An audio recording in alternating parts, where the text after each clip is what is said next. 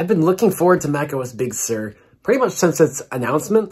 There are a lot of things I don't like about it.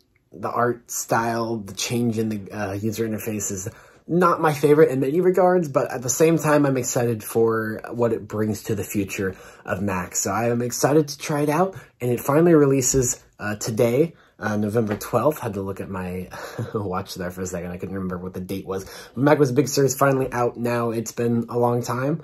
I think this is the latest in the year that we ever had a macOS release. Usually, they always come after iOS, but it's still usually in early or late October. I don't think we've ever had it pushed back to November before, but it's finally here. So let's go ahead and download it and try it out. This is my MacBook Pro.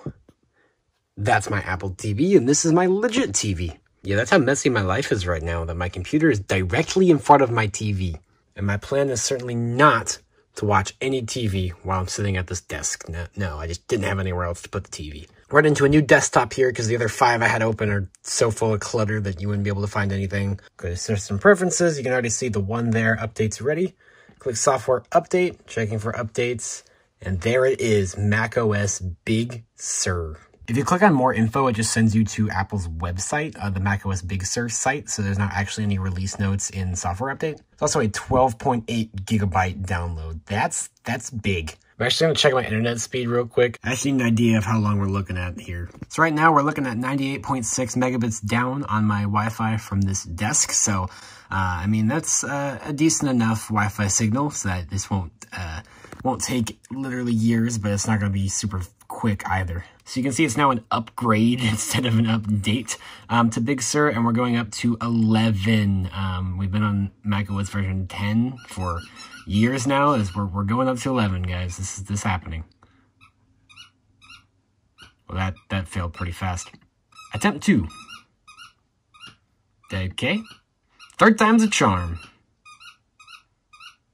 Okay. This is a blast. So I closed literally everything on my computer except for that load of Safari tabs because I actually need those. And I closed out of System Preferences, and we're going to try again. No, okay. Okay, so plan B. We'll go ahead and restart.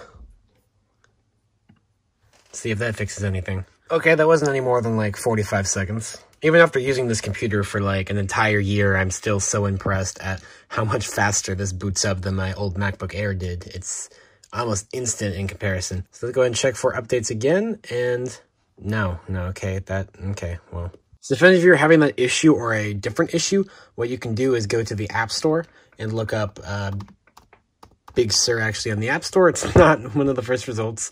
It's farther down. It's the last result for whatever reason. So there's macOS Big Sur on the App Store. If you remember, if anyone's had a Mac for a while, you remember you used to download actual software updates on your Mac from the App Store. It was kind of a weird design decision. They eventually moved it to System Preferences, but for some reason, macOS Big Sur is still here in the App Store. If you click Get, then that opens the page up in System Preferences and asks to make sure you're ready to download macOS Big Sur. And there you go. You can click download, and it does the exact same thing. I'm just kidding. So I've done a little bit of research online, and it's pretty clear to say, if we hadn't already known this already, just from that little demo there, that it is something wrong on Apple's end. A lot of people online are reporting the exact same issue where the installation won't even start. And people who have gotten the downloaded installation to start are reporting that the download times have been upwards of 17 hours over gigabit Ethernet, which is just not right.